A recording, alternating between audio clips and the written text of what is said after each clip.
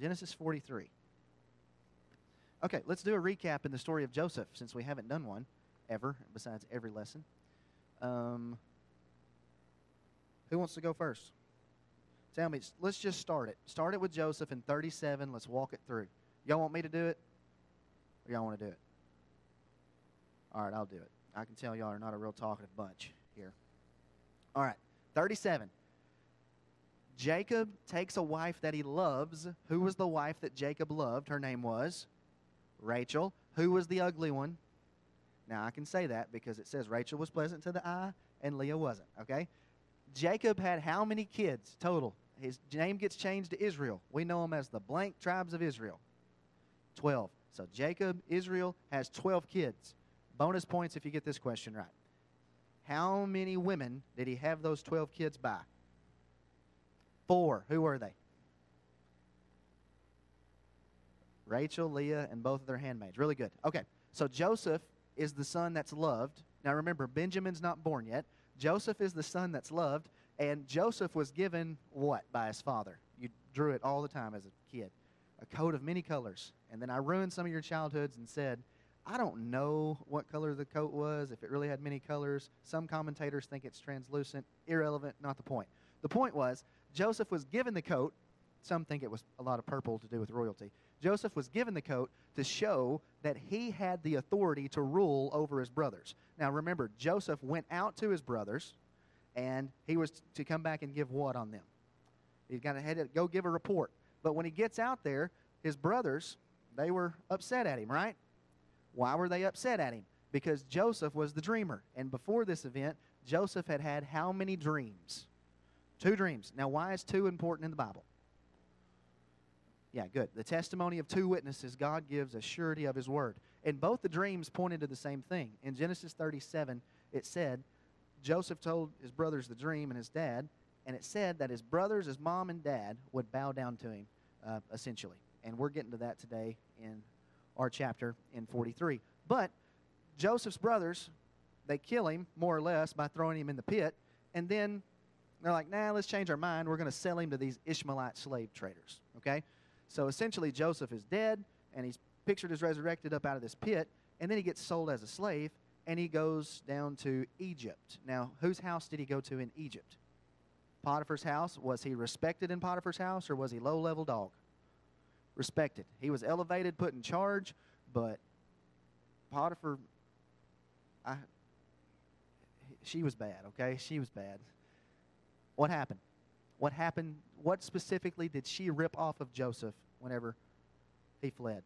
She ripped his cloak off of him, whatever he was wearing. What did that symbolize? Joseph now was losing his power, going back down into the pit. He went to prison, but there were 2 people who were in the prison that Pharaoh put in there. Who were they? The cupbearer and the baker. And we said that cupbearers brought what to the king? Wine, and bakers baked what for the king? Bread, communion. And remember, the 3rd day, the judgment was passed, and they were both elevated out of there. Now, one of them was good, and one of them was what? Bad. This is the same type of picture of Christ on the cross. Remember, Joseph in the life of Christ, or Christ in the life of Joseph. You had 2 thieves. One of them was restored to paradise, and one of them was judged for unbelief. Same concept. Joseph has to interpret Pharaoh's dream, and now he winds up sitting where? At the right hand. And everyone has to come to him to eat bread and wine and have grain. Everybody get it? Sound like a familiar story? Jesus, the one who comes out among his brothers, he came to his own, and his own didn't receive him. He winds up being more or less a slave, and they kill him. But he ascends to the right hand, and he says he's the true bread and the true living water, and you must come to him and eat and drink. We see the picture of Joseph? All right. Now, since we've covered our basis, we can go to Genesis chapter 43. Remember last chapter that Joseph's brothers wind up coming down to Egypt, and they spill the beans, essentially, and say, Jacob's still alive, and there were a total of us 12 brothers. Now, that would have been news to Joseph because Joseph wouldn't have known who existed. Yeah, he didn't know Benjamin was born. I think, the way I understand it, Joseph would have already been sold into slavery and didn't know Benjamin existed. So he'd been like, okay, but did they bring Benjamin to Egypt? No. Why? Why would Jacob not let Benjamin go to Egypt? I think he said it in 42:4. He said, well, lest some calamity happen to him, I'm not sending him down there. Jacob wasn't a dummy. He knew something real weird happened with Joseph. Something wasn't right with how Joseph died or disappeared or whatever it was. So Joseph said, all of you can go home, but one of you is going to stay. Which one stayed? Who was kept behind? Simeon. All right. Was Simeon the oldest son, yes or no? Remember, it went Reuben, Simeon, Levi, Judah. Say it with me. Reuben, Simeon, Levi, Judah. That's really important because Joseph would have thought, for all of those years, he would have thought, man, Reuben, you're the oldest son. You sold me out like a punk. But remember last chapter in 42, Reuben told the story and said, I told y'all not to mistreat the boy. And Joseph heard it and wept. So he went to the next in line and held him accountable and kept Simeon behind. So Simeon is now in prison in Egypt, all the rest of the brothers at home, but God's about to speed the story up. He's fixing to force a famine, even worse. How many years of plenty were there? And how many years of famine would there be? Is that good? And that's the dream that Pharaoh had. That's how Joseph got to be second in command. All right, 43:1. Now the famine was severe in the land. And it came to pass, when they had eaten up the grain which they had brought from Egypt, that their father said to them, go back and buy us a little food. Well, what's the problem? Like, dude, we can't go back and buy food because the guy down there, remember, they don't know it's Joseph, the guy down there said, if you don't bring Benjamin, don't even bother coming back. Verse 3. And this is really important to this because I grew up my whole life, and maybe y'all did this too. When you went to church, the majority of time, which side of the book did you hear taught? The Old Testament or the New Testament? The new. New. And we just skipped the whole background. And I always wondered, like, okay, Jesus comes from Judah. Judah's not the oldest son. Like, what's the background? And Judah plays a really, really, really prominent role in the life of Joseph. So one day when you're reading, just go back through and look at everything Judah did in the story of Joseph. And when you get to Genesis 49, 8-10, you'll understand why Jacob said to him what he did. Let's look at verse 3. Judah, the spokesman here, spoke to him, saying, the man solemnly warned us, saying, you shall not see my face unless your brother is with you. If you send our brother with us, we will go down to buy food. But if you will not send him, we will not go down. For the man said to us, you shall not see my face unless your brother is with you. Israel said, why'd you deal so wrongfully with me as to tell the man whether you still had another brother? Why couldn't y'all keep your mouth shut? Why are you telling him all the family secrets? But they said, the man, Joseph, asked us pointedly about ourselves and our family, saying, is your father still alive? Have you another brother? And we told him according to these words. Could we possibly have known that he would say, bring your brother down? Verse 8. Now watch this.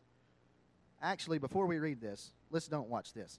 Go back up to verse 37 in Genesis 42. Watch this. This is so good. You got to get this in the story. This is really good. We talked about this last week, and I hated on Reuben pretty good for it. Now remember, Reuben's the oldest son. He should be the one that's responsible, that's held responsible for what happened, and he essentially, again, should be responsible for Benjamin and Simeon, who's down there. But watch what 37 says. Reuben spoke to his father, saying, kill my two sons if I do not bring Benjamin back to you. Put him in my hands, and I will bring him back to you. Now, kill your grandsons, that's not proper restitution. That's not eye for eye, tooth for tooth. Who should Reuben have said you can kill if I don't bring Benjamin back? Himself. This is the principle of kingship. If you want kingship in the Bible, then you have to be willing to die for somebody. Now, go to Genesis chapter 49 right quick. Hold your spot in 43, but go to 49. If you want kingship in the Bible, you have to be willing to die for somebody.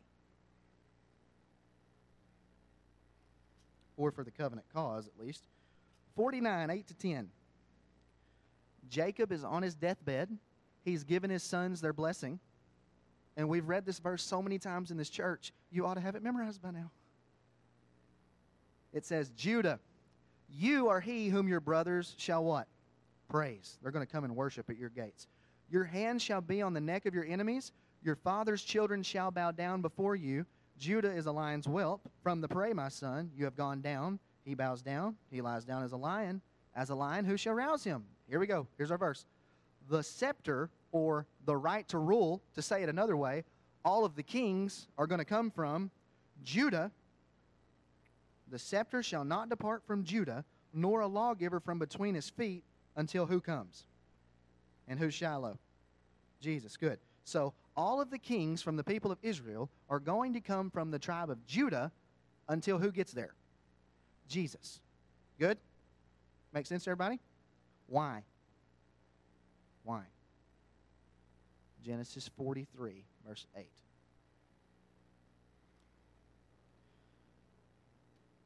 Then Judah said to Israel, and notice how it keeps switching Jacob's name back and forth. We got a covenantal context here. Judah said to Israel, his father, send the lad with me. We will arise and go, and we may live and not die, both we and you, and also our little ones. I myself will be surety for him. See the difference in the way that Reuben thought and the way that Judah thought? This was the appropriate response. This was the proper attribution of kingship. You need to underline Genesis 43, 8, and 9 in your Bible, because Genesis 43, 8, and 9 help to tell the story about why Judah has the right to be the king, because he's willing to die for the covenant promise. He understood it correctly.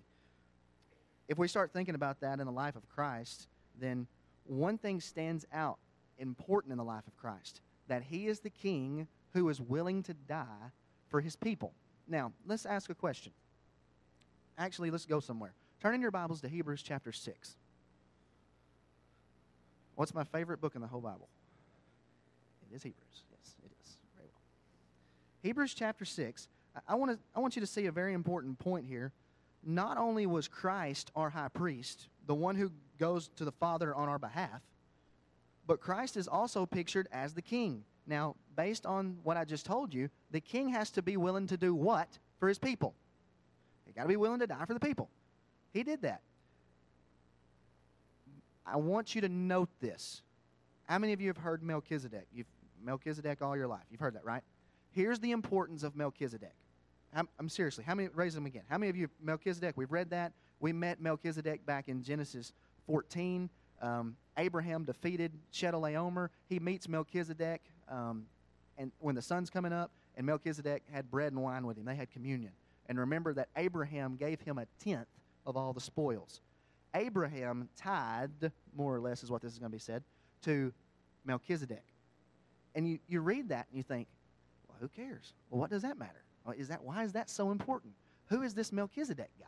Anyway, why is he a big deal? And here's a good principle for the Bible. The New Testament interprets for us the Old Testament. There are so many things in the New Testament that you and I probably wouldn't put together if it weren't for the divine inspiration of God telling it through the apostles or the writers of the New Testament. And for that, we need to say thank you. So we get really an explanation about why the kingship of Christ is so important, because it has to do with his death. All right, look at Hebrews 6:17. We ready? And I'm not sure this is what I want. Oh, yeah, it is. Okay, here we go. Thus God, determining to show more abundantly to the heirs of the promise the immutability, the unchangingness of his counsel, he confirmed it by an oath. This is referencing his Genesis 15 and the promise God made to Abraham that he would have a Messiah come.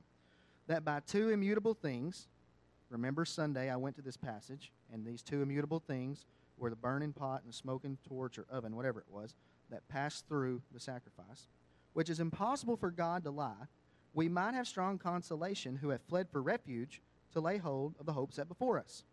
This hope, now watch this, we have as an anchor of the soul, both sure and steadfast, which enters the presence behind the veil. That's where Jesus had gone in the spiritual tabernacle. Verse 20. Where the forerunner has entered for us, even Jesus, having become high priest forever, according to the order of who? All right, let's ask a question. In the Old Covenant, all of the priests came from which tribe? Levi. Good? Understand that? Jesus wasn't from Levi, though. He's a priest, but he's not from Levi. Therefore, is Jesus, since he's not from Levi, is he an old covenant type of priest according to the order of Aaron? No, he's a different type of priest. But here's what was unique about Melchizedek. Melchizedek wasn't just a priest. You know what else Melchizedek was? King. Priest king.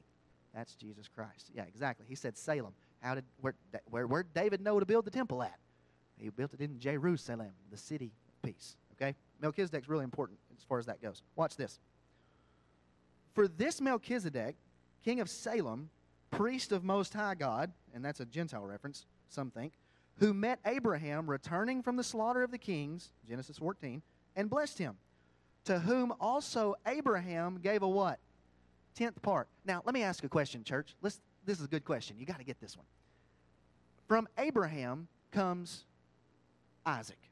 Isaac to Jacob, and Jacob has a son named Levi, from whom all the priests come from. Good so far? Simple. So essentially, since Levi was in the loins of Abraham, when Abraham paid tithes to Melchizedek, Abraham was saying, Melchizedek is greater than me. Or to say it another way, the spiritual priesthood is greater than the physical priesthood. Or to say it another way, the priesthood of Jesus in the new covenant is greater than all of the old covenant priesthood order altogether. Good? That's the picture. Watch. It gets better. Verse 2, to whom also Abraham gave a 10th part of all, first being translated king of righteousness, and then also king of Salem, meaning king of peace, without father, without mother, without genealogy, having neither beginning of days nor end of life, but made like the Son of God, remains a priest how long? All right, if you were a priest in the Old Covenant, say you came from Levi, say you're Zacharias, the father of John the Baptist, who's a priest. At some point, what do you have to do if you're Zacharias? You have to die, which means you have to stop being able to intercede. When a priest would walk in to the temple to do his work under the Old Covenant, before he ever went in, you know what he had to do? He had to cleanse himself. That's exactly right, Bubba. You know what Jesus never had to do? Cleanse himself. You know what Jesus also never did? Died. Well, he raised from the dead, and he is a priest how long? Forever, according to the order of Levi, according to the order of Melchizedek, a spiritual priesthood. But remember, he's not just priest. Melchizedek is king of Salem. Verse 4. Now consider how great this man was, to whom even the patriarch Abraham gave a 10th of the spoils. And indeed, those who are of the sons of Levi, who receive the priesthood, have a commandment to receive tithes from the people according to the law, that is, from their brethren, though they have come from the loins of Abraham. But he whose genealogy is not derived from them, Melchizedek, received tithes from Abraham, and blesses him who had the promises. What is the writer of Hebrews saying? He's saying that the priesthood of Melchizedek is greater than the old covenant priesthood in the order of Aaron. Does everybody see that? Good? All across the room. We good? All right. Verse 7. Now beyond all contradiction, the lesser is blessed by the better. Here mortal men receive tithes, old covenant, but there, spiritual temple in heaven, he receives them, of whom it is witnessed that he lives. Even Levi, who receives tithes, paid tithes through Abraham, so to speak. That's exactly what I just said.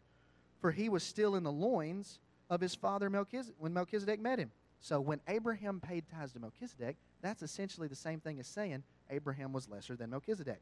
Verse 11, and I'm almost done. I'll quit, I promise. I'll go back to Genesis. I just like this part. Therefore, if perfection were through the Levitical priesthood, for under it the people received the law, what further need was there that another priest should rise according to the order of Melchizedek? If the old covenant was good enough, why did we need Jesus to be a spiritual priesthood of Melchizedek and not called according to the order of Aaron?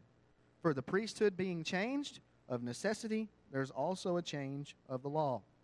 Why don't we do things like they did in the old covenant? Different priesthood. This is better. Can I tell y'all too? We don't want that. We don't want to go back to that. You got Christ. You got a better priesthood. It's better. And he's king. Verse 13. For he of whom these things are spoken, Jesus, belongs to another tribe, Judah, from which no man has officiated at the altar. For it is evident that our Lord arose from Judah, of which tribe Moses spoke nothing concerning priesthood. And it is yet far more evident if, in the likeness of Melchizedek, spiritual priesthood, there arises another priest who has come, not according to the law of fleshly commandment, old covenant, but according to the power of an endless life. For he testifies, you are a priest, how long? Forever, according to the order of Melchizedek. You say, Zach, why'd you go on that tangent for? Because I want you to see something. Under the old covenant, the office of priest and king wasn't good. Do you remember Isaiah 6? Remember when Isaiah 6, verse 1, he said, in the year that King Uzziah died, I saw the Lord high and lifted up. Remember that? You know why God killed Uzziah? Because Uzziah the king wanted to also be the priest. He goes in there to perform the work of the priest, and God kills him. In the old covenant, God separated the office of priest and king. But when Jesus the Messiah came, he put back together the office of prophet, priest, and king. Got it? Beautiful story. That's good. Really good. Now watch this. Go to Psalm 110, and I'll stop. In Harrisburg, we call this chasing all the rabbits. Psalm 110.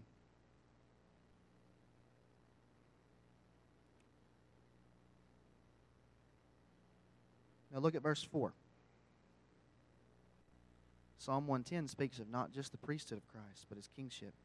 Psalm 110:4 is what Hebrews 6 quoted, or 7 quoted. The Lord has sworn and will not relent. You are a priest forever according to the order of Melchizedek. But wait, watch this. It gets better. Speaking of the same person, look at verse 1.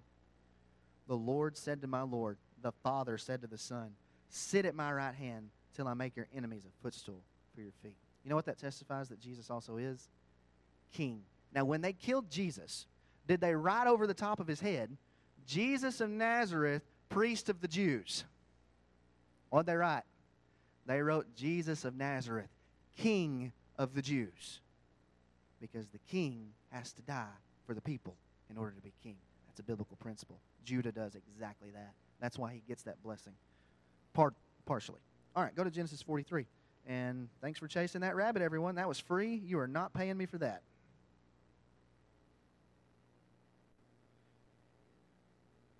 (43:8). This time has got me messed up too. I'm used to looking at that clock ending on a 6, and now I'm ending on 12. Verse 8. Judah said to Israel his father, send the lad with me, and we will arise and go, and we may live and not die, both we and you, and also our little ones. I myself will be surety for him, Benjamin, from my hand. You shall require him. If I do not bring him back to you and set him before you, then let me bear the blame forever. That's the way a man with discernment thinks. That's the one who's thinking biblically with a biblical principle. Verse 10. For if we had not lingered, a little smart aleckish here too is Judah. For if we had not lingered, surely by now we would have returned the second time. And their father Israel said to them, if it must be so, then do this.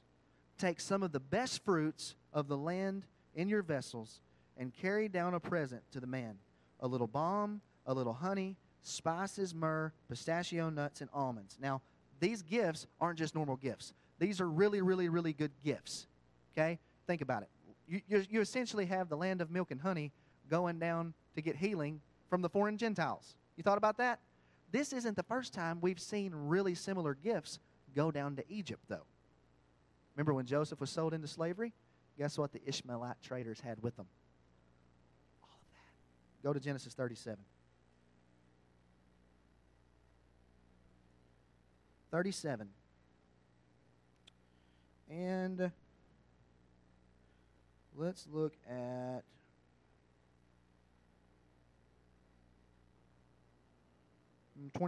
verse 27 in Genesis 37. Come and let us sell him to the Ishmaelites, and let not our hand be upon him, for he is our brother and our flesh. And his brothers listened. The Midianite traders passed by, so the brothers pulled Joseph up and lifted him out of the pit and sold him to the Ishmaelites for 20 shekels of silver. And they took Joseph to Egypt. This is in here somewhere. I know it is. Sorry. 25.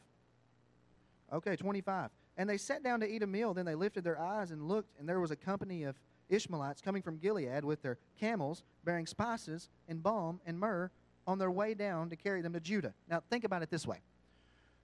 You got the covenant people of God, and throughout the Bible, this is really important because we always talk about Israel because they were the covenant people.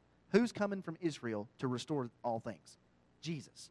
But all throughout the Old Testament, God still loved the Gentiles. The Gentiles were going to be saved. Well, what's one way that God saved the Gentiles? Well, in this story, he sends Joseph down to Egypt, and they're all converted. Maybe not all of them, but you get the point. There's a conversion that happens.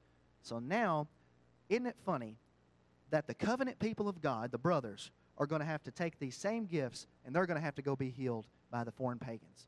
That's a principle that God did. Remember in the New Testament when the Apostle Paul was talking in Romans 11, and he said, I want my brothers, the Jews, to be saved, but to provoke them to jealousy, the gospel has gone to the who?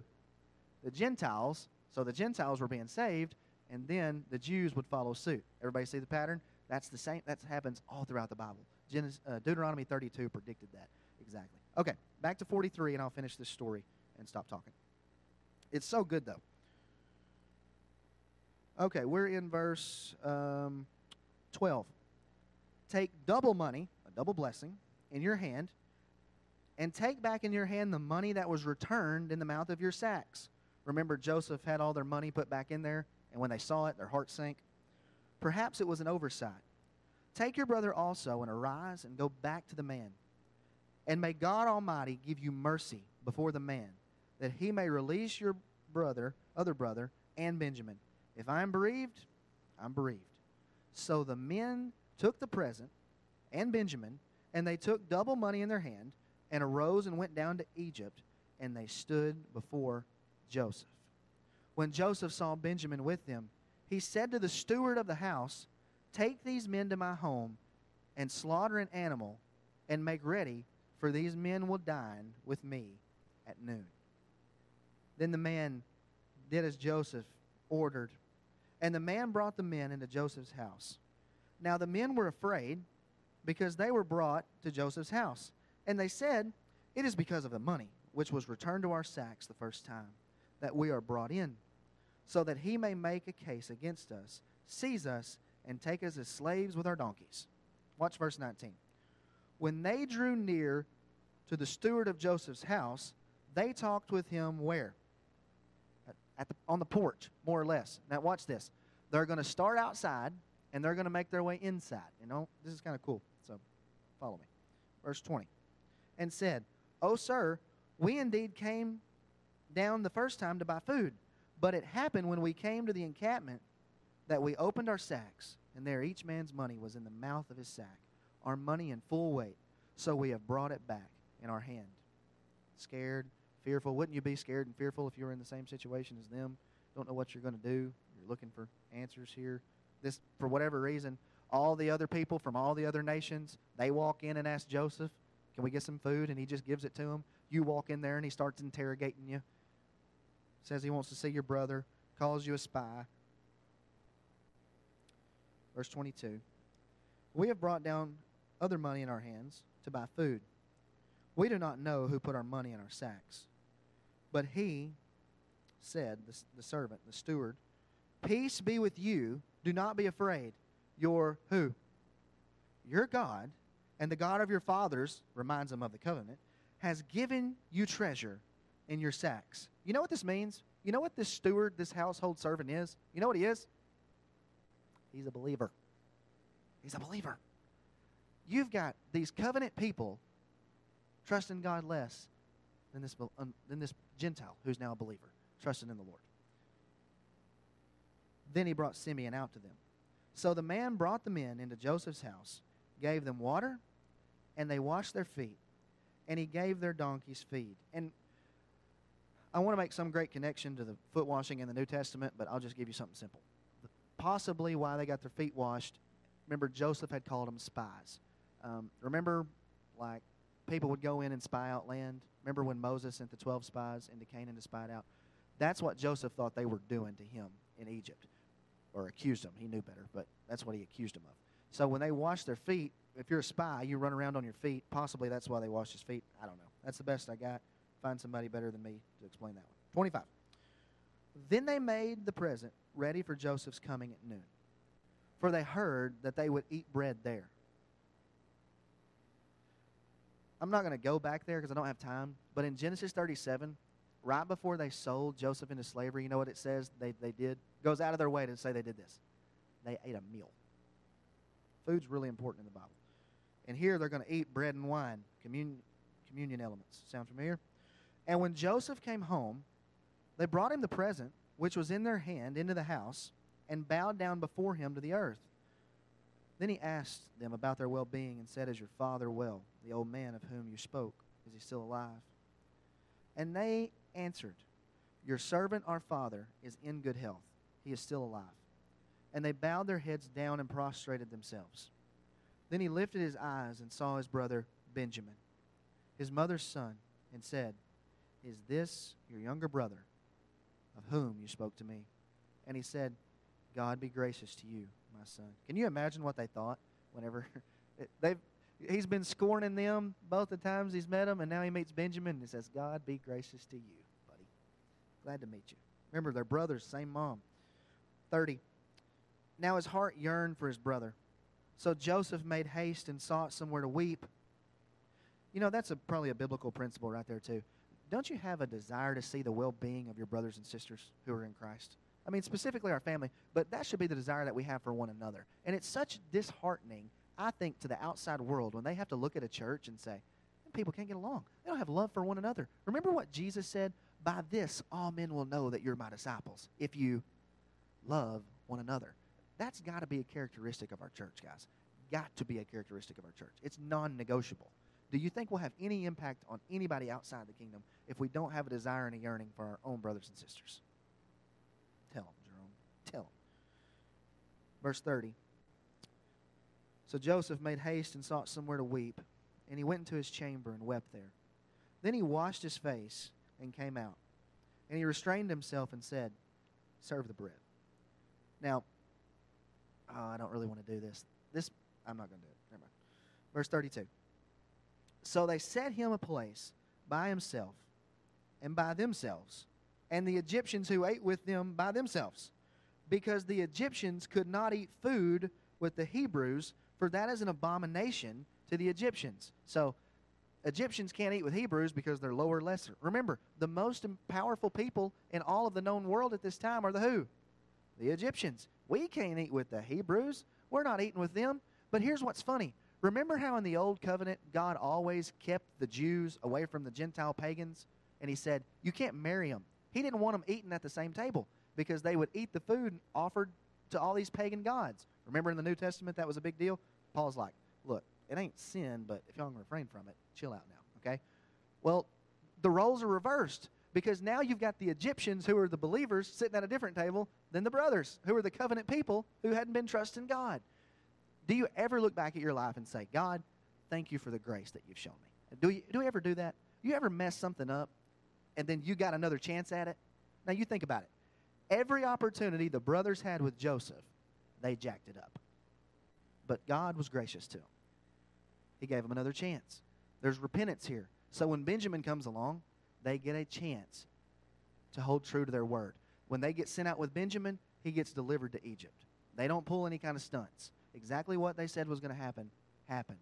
That's a true point that's pointing to Judah as well, being a ringleader of all of this. Judah is the one who was faithful and righteous in it and was blessed at Jacob's death because of it. 32.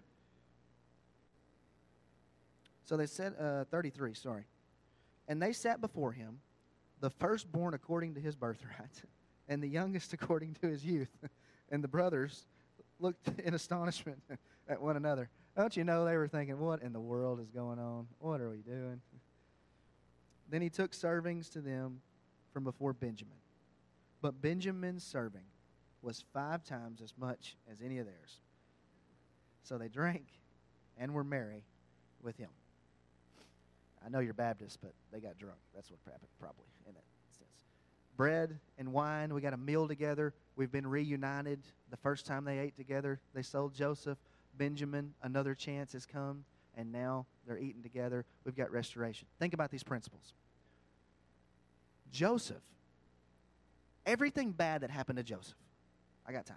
Everything bad that happened to Joseph in his life. If I was Joseph, I'd have been so bitter. There wouldn't have been nothing to it. I'd have been so bitter. Joseph gets sold into slavery. His brothers hate his guts.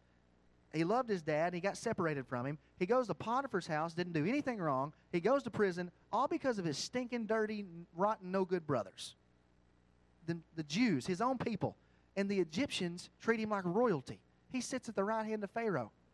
Remember last chapter in Genesis chapter 42? Remember what happened when Joseph had those kids at the end of Genesis 42? What did he name them? Does anybody remember?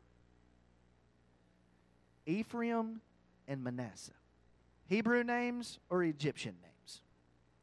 You know what Ephraim means? I let it go. I forgot. I let it go. You know what Manasseh means? The Lord has blessed me in my affliction. See, Joseph had come to a place where he was at peace. Can you imagine the Egyptians walking around? Remember, Joseph got his name changed. Zaphnath-Paneah, something really weird.